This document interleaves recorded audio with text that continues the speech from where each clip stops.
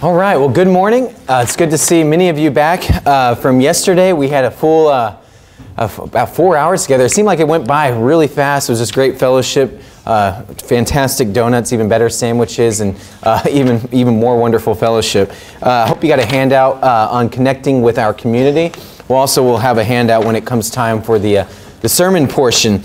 We're doing 5 lessons on connections, which I understand is y'all's theme for the year. It's just a very biblical theme. The more you study it and think about it, and it's. I hope the discussion was well received yesterday. It's been an encouragement to me just preparing and thinking about some of these thoughts, and I enjoyed the Q&A portion yesterday. Today, what we'll do, we're going to start off talking about connecting with our community.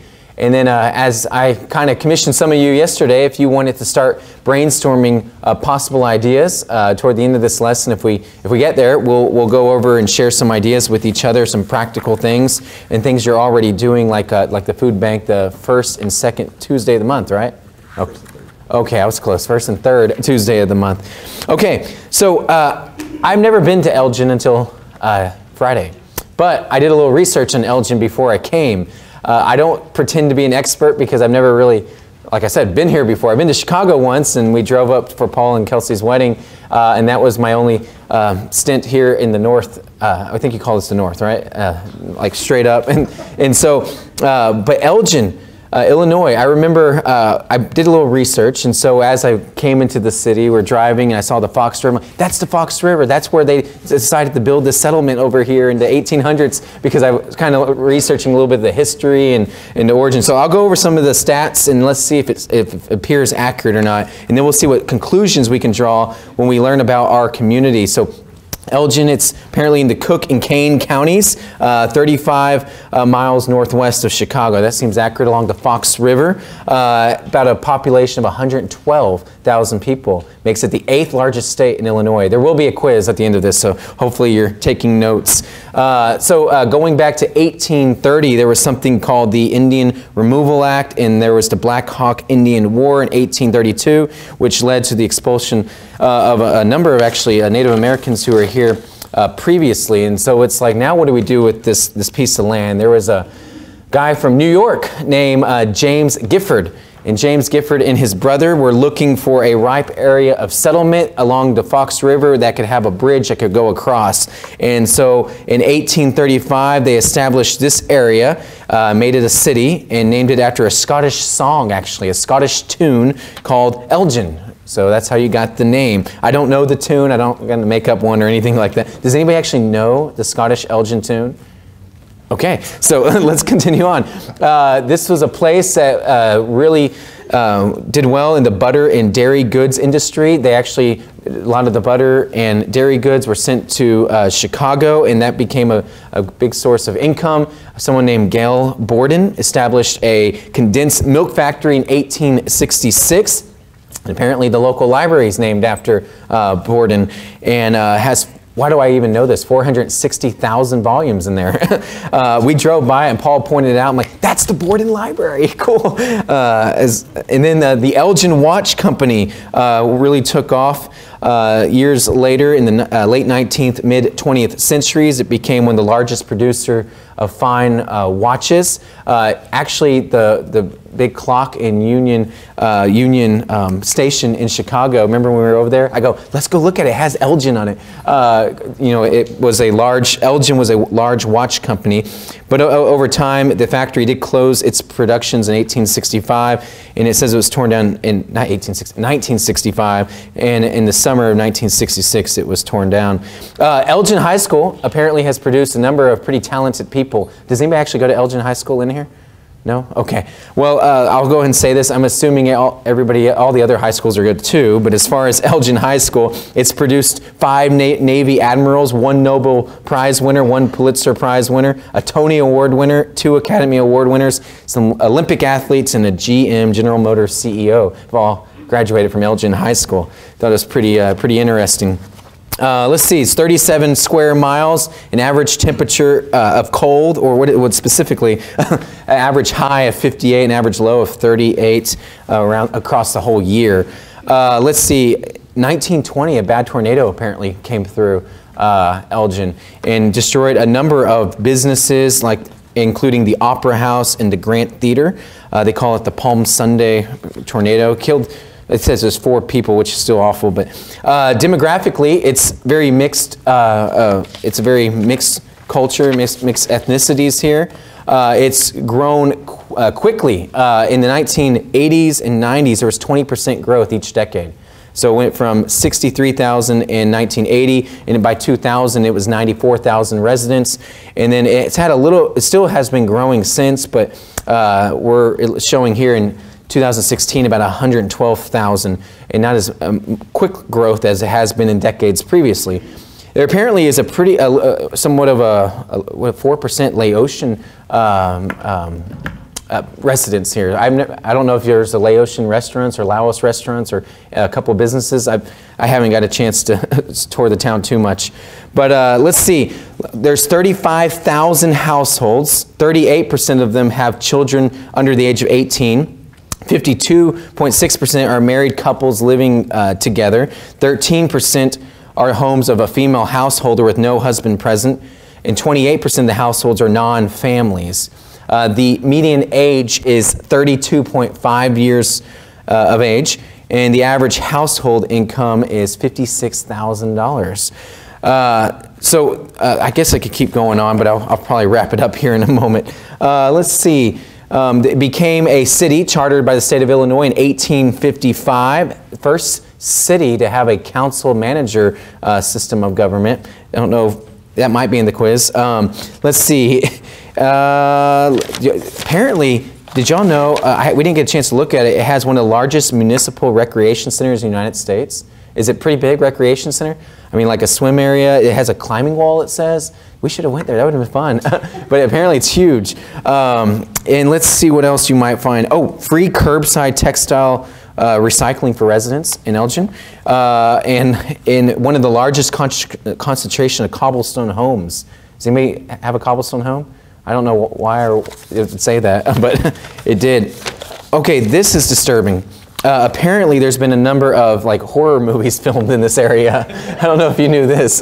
You have scenes from like Nightmare on Elm Street, The Purge, Plastic, all were Primal Fear have scenes in Elgin.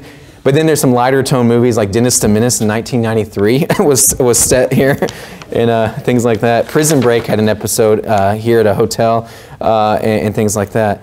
So, oh, and Roseanne apparently has a couple scenes that were in Elgin. So there isn't really a quiz. But with all that, you know, what can we learn about your community? I think I did the same thing with Keller, just trying to learn about where I'm from and our community and the people that live there and the people that come there. And then the more I studied it, I found out, I had everyone raise their hand if you're from like Keller city limits, and only half raised their hand. And so how many people actually live in Elgin? So like a fifth of the congregation lives in Elgin. Y'all live in Elgin right there, right? So not a whole lot. And so you think about it, wow, what can we learn about our community? Well, and then I heard 2 people this weekend say the term Chicagoland. And I guess that would mean the Chicago and all the suburb areas. Chicagoland, is that a common expression? And you're very connected. We took the train to go into the city. There you have the direct, the Elgin to Union Station. There's train stations. There's buses. Our hotel's right in front of. There's a bus little station in front. What is it? PACE? Pace? Is that how you pronounce it? I forget. It's an acronym, but that takes little trips all over the place. You're very connected. We live in a very connected society, don't we? I mean, it's not. I think years ago, people, this is more theory-based, were more willing to go to a congregation in their own backyard than go, traveling somewhere. But as transportation has become easier and people are willing to travel a little bit to find a congregation where they could work, they can serve, and to be. And I don't think that's a reflection on the church declining because congregations, there's not as many. I think people are willing to go different places nowadays. Here's just some observations I found, and maybe you can add some observations yourself. It seems like this is a very nice place to be. Just driving through here this weekend, it's a nice place. It's the education appears to be good, a very nice median income. It's a lot of restaurants, a lot of places to go. It's a neat, nice place, very blessed community. I'm thinking in here, are mostly first and second generation Elginites. I don't even know. Only 5 people raised their hand. But I don't know, does anybody have like deep roots in this area right here?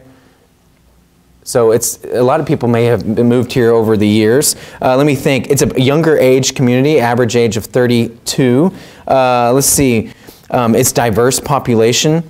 Only half of the residents have a traditional family. I think that's important to know. That if you preach to a traditional family, well, half of the community statistically is not a traditional family. So you just got to weigh that in. Easy travel, being able to get around, pretty easy around here. What other observations do you have on your community? Anybody want to share an observation? Well, my wife and I just moved here. One of the things we noticed is Monday through Friday, everybody's going into Chicago, going somewhere else to work. Okay. But the weekends, everybody's home.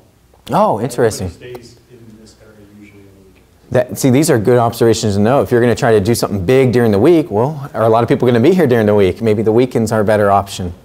Any other observations on your community?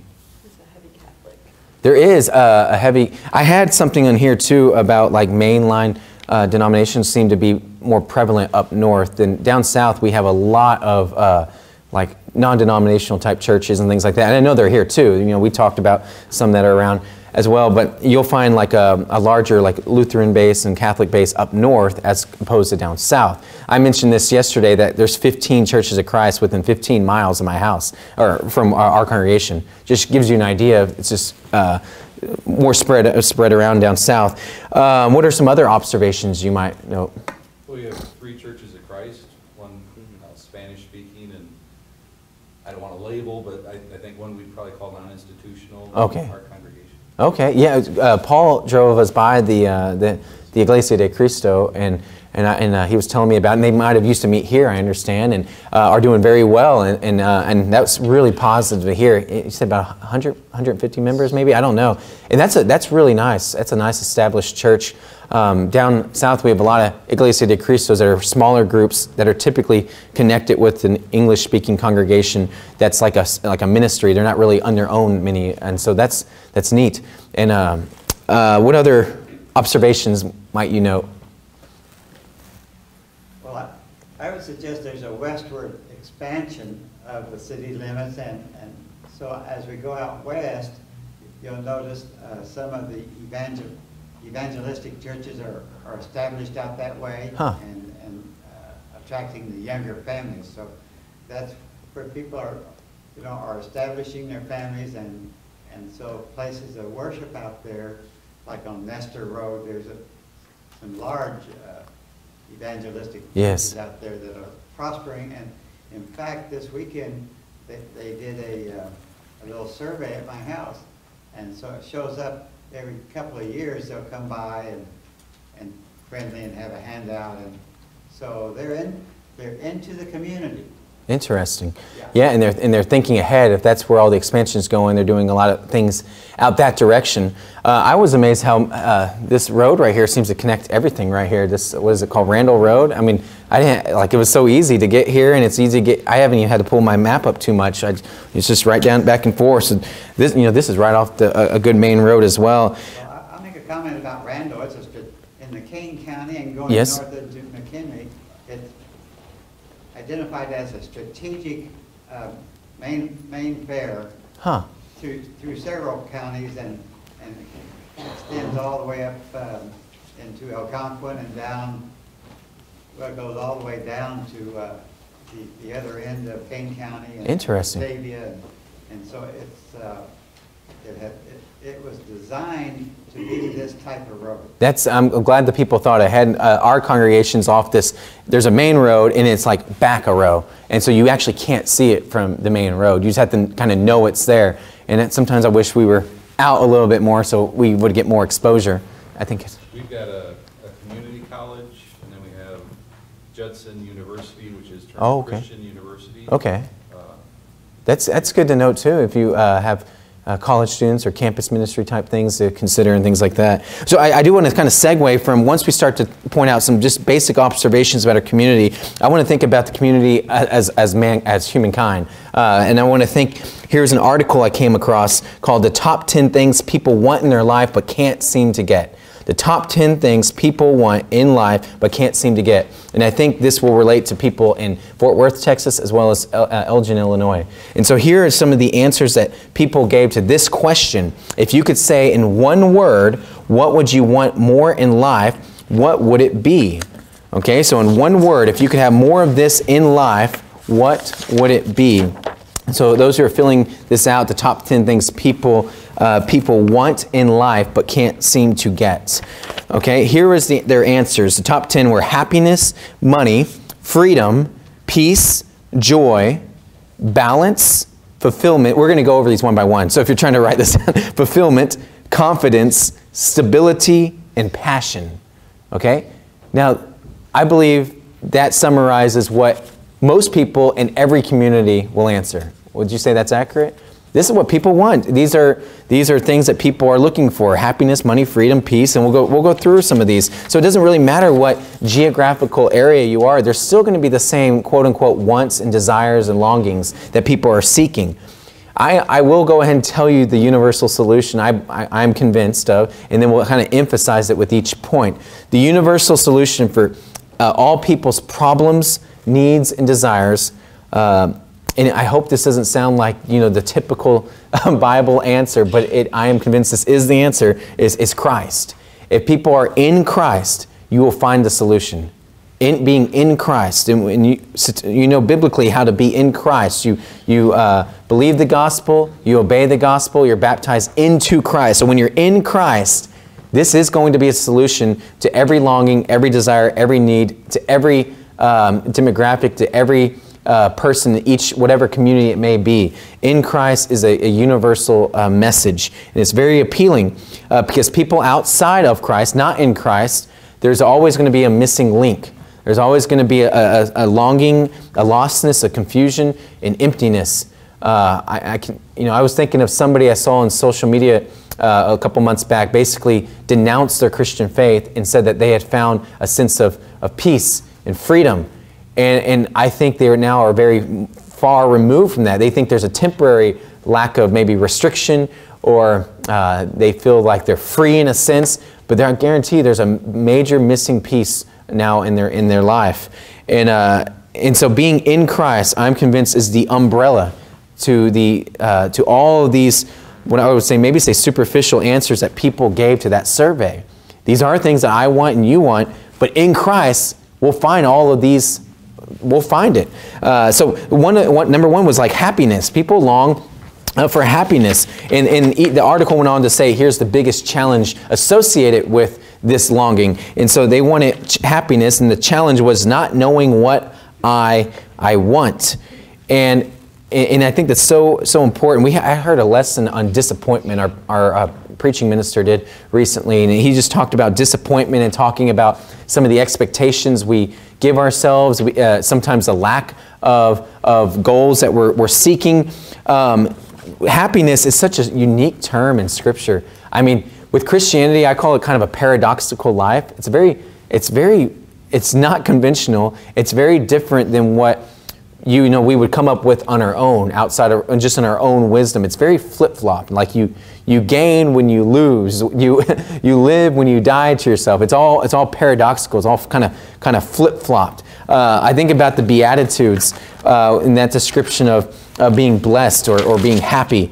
In Matthew chapter 5, you find a very backwards mentality. It's so different, but once you do it, and you actually do what God wants you to do and practice these attributes, you'll find happiness and blessedness.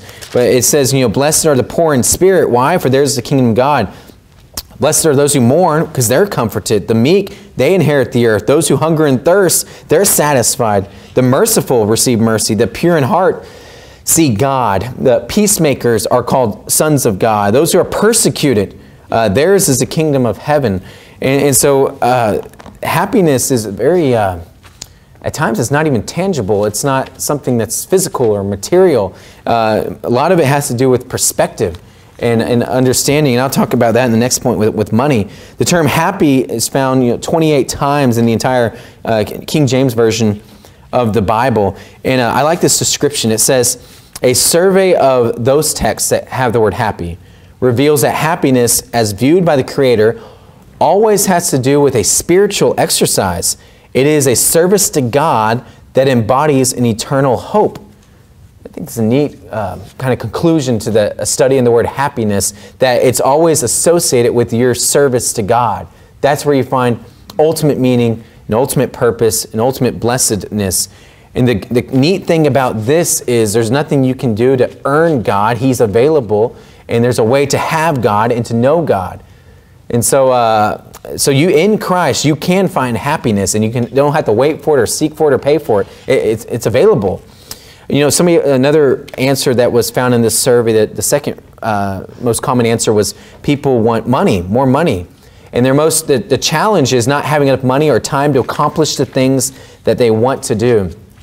I remember my first job, and you might be able to recall your first job, but I only made $5.15 an hour. And did anybody have less than that in their first job? Oh, yeah. Okay, every hand went up. How much did you make an hour? Oh, $1.25 starting. $25 an hour? No, $1.25. $1.25. Oh man. Okay. Well, I thought I was rich when I was getting $5.15 an hour at 16 years old, and I used all that money on just taking Candace to a movie or something like that. And I thought everything was all taken care of. Now I make a little bit more than that, and I do not feel rich anymore. But I think it's all perspective. It's all life. It's all situational. It's all about how you learn contentment. It's what the Bible talks about. And I know that in Christ, I really am rich. And there's a scripture, one of my favorite scriptures in all of the New Testament especially, is 2 Corinthians 8 and verse 9. I just love this passage, and it helps me keep things in perspective. 2 Corinthians 8, 9, for you know that the grace of God, the grace of our Lord Jesus Christ, that though He was rich, yet for your sake He became poor, so that by His poverty you might become rich. I love that verse. In Christ, I'm rich. I have everything I ultimately will need. I know that there's concerns, and the Bible talks a lot about actual money, and a good portion of the parables actually deal with money, and there's no running away from it. But it's also what Philippians 4 verses like 10 through 13 talks about how having to learn contentment, learning how to do well, and then how to go through the downs. But bottom line, in Christ, you're always rich. In the materialism challenge, the test of showing that money equals happiness always fails, always fails. If you ever get a chance from a global understanding to travel to countries that don't have as much, you can still find happiness even in less materialistic countries. So there's obviously a correlation, but in Christ you find richness. Freedom, number 3, is something that people long for and want. They want freedom. And they would say something like, this is the biggest challenge. Having the freedom to find my true purpose. You know, what in the world is my purpose in life? I want the freedom to find my purpose. I don't want to have to work 2 jobs or full time. I want to be able to retire so I can have the freedom to do what I want. Well, what is it that we really want? What can really set you free? Well, there's a number of scriptures I would go to. I would look at John 8:32, 36. You know, the truth, you shall know the truth, and truth will set you free. And then verse 36, so if the Son sets you free, you'll be free indeed. I would also partner and couple the verse Galatians 5:13 with that. Galatians 5:13, for freedom, it talks about, for you were called to freedom, brothers. Only do not use your freedom as an opportunity for the flesh, but through love serve one another. My purpose is now. I can have freedom now. Even if you're completely busy with raising kids or your job or whatever it might be, there's still freedom, and purpose is discovered now when you're in Christ. I just love that verse. Use your freedom to love and to serve one another. You don't have to wait for that. That's now. Ecclesiastes chapter 12, verse 13, no matter how long we do this case study on life, we'll always have this conclusion. The end of the matter, all has been heard. Fear God and keep His commandments. For this, I like where it says the whole of man. Some translations add duty, but the idea is just the whole of man. This is who man's supposed to be, people. All right, number 4, peace. People want peace. They want more peace. I think this has to do with the question of who am I? The who am I question. The challenge associated with peace in this article said the lack of clarity about who I am. Well, if you know who you are, you're going to discover peace. In Philippians 4, verse 7, "In the peace of God, which surpasses all understanding, will guard your hearts and your minds in Christ Jesus." I love this expression that we say, remember who you are and whose you are. You ever heard that expression before? Y'all, I'm saying y'all a lot, haven't I? Do you all, have you heard this expression? The expression is who you are and whose you are. I like that expression. All right, number 5. We're going to keep moving because I need to get some other stuff. Joy. People want joy. They're seeking joy. They want joy. Can you find joy in Christ? A spoiler alert, every point is yes, you can find whatever the fill in the blank is in Christ. The biggest challenge people say with joy is finding the right role or position in their life that will bring joy. But again, it's all about perspective. It all is about big picture perspective. Joy can be found now. Rejoice in the Lord always. And again, I say, rejoice. Joy is not based on any external factors. I mean, joy, you can find the emotional feeling of joy on temporary measures, something fun, something exciting, something whatever, but that's still ultimately temporary. If you've been to the happiest place on earth, you're still going to have a great time there, but eventually that subsides. You go through whatever it is always going to be temporary. So it's not based on external factors. Joy can be continual when you have the perspective of eternity. So it's all about how you understand joy. Joy is found in the Lord, in Christ. So the good, the bad, the ugly times, you can still have joy. Joy will ultimately shine because you can see the big picture of things even when there's temporary struggles. I've given this a lot of thought, and so I think, to me, joy becomes a byproduct of God's love dwelling in my heart, and then from that point of view, it's somewhat the opposite of happiness. In other words, joyfulness is a matter of extending God's love in word and deed. Yes. And so that produces joyful living in your heart. Yes. And so that's I like that. That's what I learned in my married life. And I love that explanation in using terms like produces, overflowing, all that's so biblical, and like the fruit of the Spirit, that you produce that fruit, and that's what comes as a result of being in Christ. It produces joy, love, hope, love, joy, peace, patience, kindness, goodness, faithfulness, gentleness, and self-control. I always have to sing the song to remember them in order. Balance. Okay, we need number 6, balance. People want balance in their life. They want to be able to balance their life and their priorities. And the article actually, even though I didn't agree with a lot of the article because it was not a religious article, there was a statement that said, you have to know your priorities and what you won't compromise on. Now, I agree with that. If you know what you stand for and you know your priorities and you know it's the center of your life, everything else, decision-making, becomes a lot easier when you know your standards, when you know what you represent and who you represent. Decision-making is not as difficult because you know what you won't compromise on, and you're going to stand firm for Christ and His kingdom. Number 7, fulfillment. People want fulfillment in their life. They want to find that ultimate fulfillment. What is my ultimate goal in life? Well, if you've read the book, The 7 Habits of Highly Effective People, what is step number 1? Begin with the end in mind. I believe it's number 1 at least. It's one of the 7. I think it's the first one though. If you begin with the end in mind, it's so much easier. As a Christian, I began whenever I went under the water and was coming up in the newness of life. I began with that by knowing I want to be with the Lord one day in heaven. So therefore, I'm going to have this state of fulfillment that if I'm walking in the light, I get to be with the Lord one day. I get to be with the Lord. Not only one day, in a sense, the Lord's with me, but I ultimately get to reside with Him for eternity, which is beyond our even comprehension. And so Philippians 3:14, I press on toward the goal for the prize of the upward call of God in Christ Jesus. You've heard there's different stories that people tell about someone, a dad talking to his son about, what do you want in life? What do you want to do after you graduate high school? He goes, well, I want to go to college. And then what? Well, then I want to get a good job. Okay, then what? Then I want to get married. Then what? Then I want to have children maybe. And then what? Then I want to retire. Then what? Then I want to travel the world. Then what? And then I suppose I'm going to die. And then what? You know, what is really our ultimate fulfillment and ultimate goal and ultimate destination? And you can find that in Christ. You will find ultimate fulfillment. Number 8, confidence. People want confidence. And this is actually a word found 21 times in the New Testament. Now, my confidence is not found in Spencer or serving the Lord or preaching His word. My confidence is found because of the Lord, not because of anything I've done. Okay?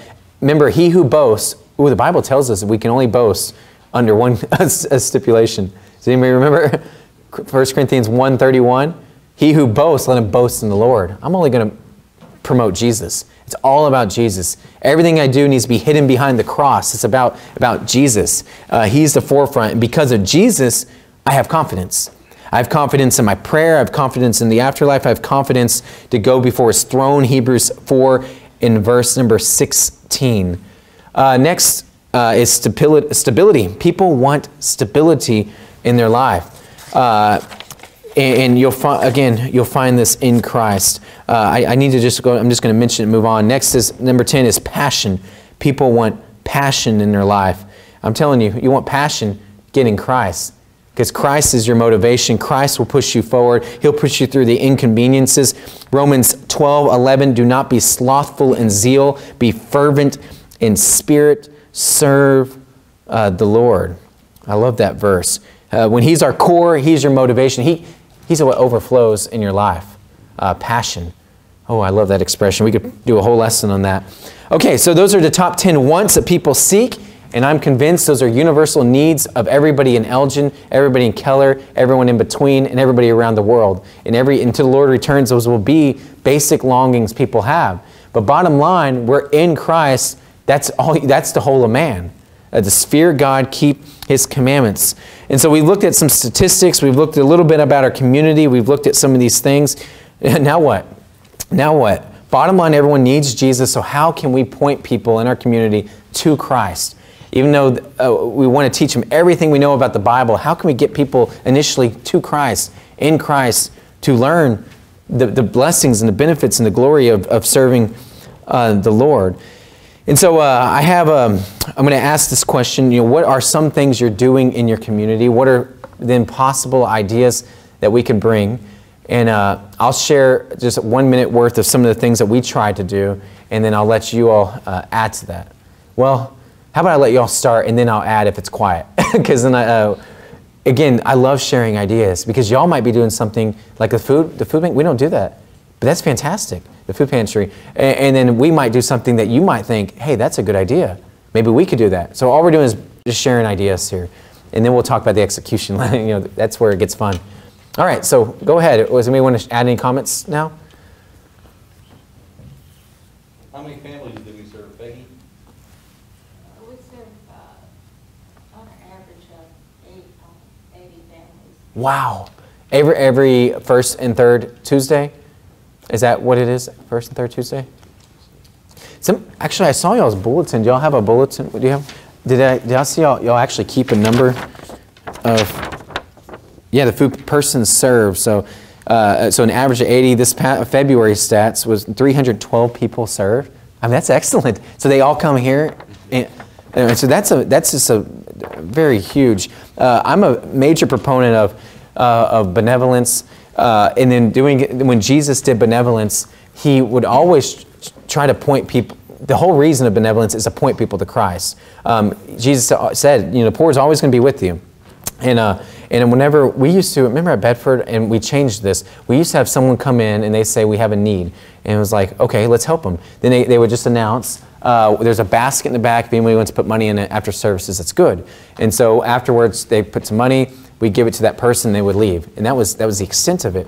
And I try to encourage us that we need to somehow, if we can, plant some seed with them. Plant some Bible study material, try to talk with them. I don't know. This is the hard part. But we're supposed to do our part. Our part's to help, right? Our part's to help somebody. Now, if they just want to take advantage of that, that's between them and the Lord. Our goal is just to help, and then ultimately to soften hearts for the gospel. But I think that's fantastic. Whenever there's the food pantry and things, do y'all sometimes give like Bible materials or little tracts or contact information, anything like that? Yeah, house to house. House to house is fantastic. I think that's so awesome. And they're going to probably be more willing to read it now that you've helped them. Jesus fed the 5,000, and then I guarantee you he did some teaching, you know what I mean, and some preaching. The whole reason why there was miracles was to confirm that this message is going to be true. It wasn't just to blind, it was to ultimately to point him to the deeper spiritual need. Peter, remember the people were wanting help. He's like, look, silver and gold I don't have, but one thing I do. I can teach you the message of Jesus, but then he heals them and all that. I think that's fantastic. I wish, are y'all partnering with anybody when you do the food pantry, or is it just solely work of the church here? It's our ministry here. I love that. We have helpers from different Different- will come over from Schaumburg. Okay. But yeah, it's coordinated here. Okay. Oh, man. I wonder, there's got to be a way. Pantry is downstairs. Okay. Yes. Paul actually gave me a tour, and I go, man, y'all have some green beans down there. Might take some home with me. What something else? Let's go ahead. Anybody want to add something else? We did in the fall, we called it homecoming, and Oh, nice. we made an effort to try to see who hasn't been here, who's still in the community that used to be here. Oh, that's good. Invite them, and we just had a singing and a potluck Yes. meal, and it's kind of about the time Paul and Kelsey came. It was a good opportunity to introduce them. And Yeah, so then the new ministers as well can meet people who haven't been here in a while. And was that a shirt you were wearing yesterday, Mark? Was it said something like 2017 homecoming? So, that's a good idea. I mean, I just think about our roles at Keller and how many families have left. And then sometimes they tell us, sometimes they don't. And then sometimes they say they're going somewhere else. But then maybe it makes you wonder, are they really worshiping somewhere else? Like, I feel like sometimes we're in the same team with other congregations. I'm like, if you can't serve here faithfully, I'm happy if you're serving somewhere else faithfully. But if that's not happening, we want you in the Lord serving somewhere. And I got to write these down. Okay, what else do you want to share? Homecoming. Well, because of our visibility, Yes. our sign certainly gets seen. Oh, yes. I was thinking, Lord willing, maybe like sometimes we do domestic like mission trips with the church, and we go and serve other congregations, and we do like these VBSs and help get into the community. Like if I were here, getting some of the teenagers with signs, advertising VBS, just holding it up right there you would get so much attraction. So that, hold the sign up. It's like we have a little pizza place in town. Sometimes they hold up a sign, and that where the pizza place is, and the guy, it's like a teenage kid with music in his ears, kind of wobbling around, and that's where you can get pizza. You can get some attention just because of your location. Let me say something here. Y'all have a website, I understand, correct? And I do believe that since we live in an information age, it's so critical to maintain a website as well as a social media page. There's so much traffic that goes on online. Most people nowadays, if you go and visit, you might do it too. If you go travel somewhere, you go on the computer and you look for a church in the area, and you kind of want to have a little idea who they are, what it's about, so you're not surprised when you get there. I think it's so valuable and critical to maintain a website, and I think social media, if not more on social media, because thankfully it's free. A lot of social media is free, so it's not even going to cost much more than just, and this includes some of your tech-savvy members. It includes maybe the younger generation if they want to create an account for whatever platform of social media. But I just think that's so, the other day, I showed our elders about a month ago, I said, some churches have these very fancy like live stream things. It was like a $10,000 project. Put these cameras in it and the live stream our sermons. And I said, YouTube's free. And thankfully y'all have a YouTube page. I like that. I looked at Paul's sermon yesterday. He had 48 views. 48 people who might not have been here. I mean, unless you viewed it 48 times in a row. Okay. But what I did is I went on Facebook Live during my sermon, and I propped it up and I videotaped myself while preaching. And then by the time the next day came, 700 people had watched it. And that was free. 700 people who, most of them were not at that building listening to God's Word proclaimed. So I believe Facebook Live and some of these free social media tools, we have to use them. Like there's the blessings and cursings of social media and technology, and there's a lot of bad, but guess what? There's a lot of good too. We use like World Bible School, and we're teaching people in other countries the gospel who we wouldn't be able to get there maybe, if it would be dangerous to go there. And we're teaching the gospel for free online. World Bible School used to pay massive postage stamps and all that. Now it's free on the apps and computer, and everybody can do it now. So I wanted to make sure I said that. Go ahead. I think something that we overlook is, as time progresses, the way in which we invite people changes.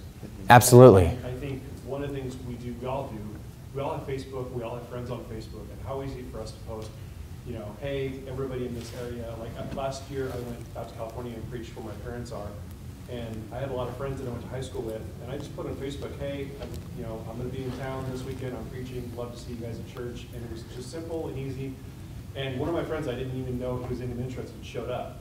And so sometimes we get so nervous about doing the face-to-face and Yes. knocking and stuff, Yes. but we don't realize what access we have, like you said, on Facebook, just to put a simple post about services. Absolutely. Yeah, like yesterday, Candace posted on her Facebook page the flyer here.